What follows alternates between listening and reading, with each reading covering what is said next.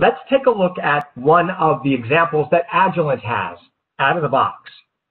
So with your processing method, go down to the custom calculation, tools, custom calculation again. Now, before we do that reprocessing, I want you to look at, in the injection results window, you're currently on the peaks tab of the injection results table. That has all of our names of the peaks, the signal, retention time, area, et cetera, et cetera. I want you to go to the next tab, which is the summary tab, and notice that we have no calculations at all in that summary tab.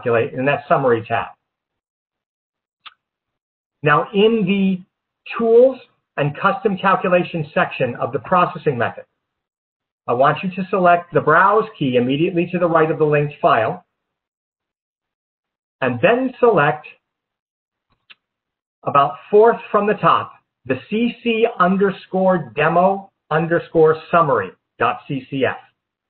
cc_demo_summary.ccf. Click on that custom calculation file and open. And once again, in the upper ribbon, select the reprocess all. And then we will revisit that summary injection results tab. And notice that we now have information filled in for the other layers. So we've got the sequence layer, the injection layer, and the signals layer. Remember, we use those as layers in the custom calculation file. We simply decided it was going to be on the peak or group layer, but in this particular example, we put together 3 other layers to show you. And what type of information are we now capturing? Well, at the sequence level, we're asking it to tell us the number of injections that were done, the total number of injections, how many of those injections were blanks, how many of them were calibrators, and how many of them were samples. Then immediately below that, in the injection level, we have the names of the integrated peaks. Then we have sample information at the injection level.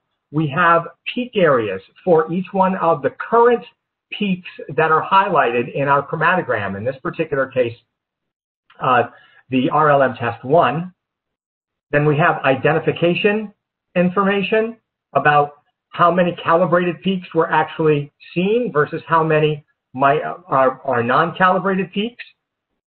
Then scrolling down using the right-hand portion there, I then ask whether or not there's a number of peaks that were not found, and what were the peaks, if they were not found, what were the names of those peaks. And then finally, at that signal layer, we've got information about the signal details, and we have both an A column and a B column. So notice, even though we don't look at the B channel in the chromatograms, it's still going to be calculated using our custom calculation file. And then using the scroll bar, some other options that are there, the peak areas, the minimum peak areas for each one of the signals, whether or not I've got any of my named peaks that were not found, the number of the integrated peaks that might have not been found, and the calibration peak names that are available. So this is an example of the other 3 layers of calculations that you could potentially do. Now let's take a look at this custom calculation file in the custom calculator itself. So go to your CC in the lower ribbon. You should have still open, but it's iconized down, the custom calculator. And then on the left-hand panel, under File Selection in a pretty large font, I want you to go to the 4th one down, that's the CC Demo Summary, and double-click on it or single mouse click on it, it doesn't really matter.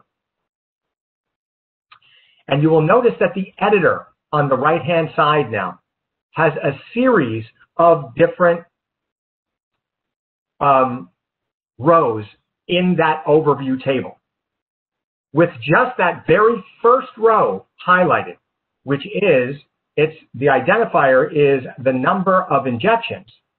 Notice the formula that was created to create that number of injections, and that formula is in that middle string, where you do the number of injections. That's going to be the way it's going to appear for us.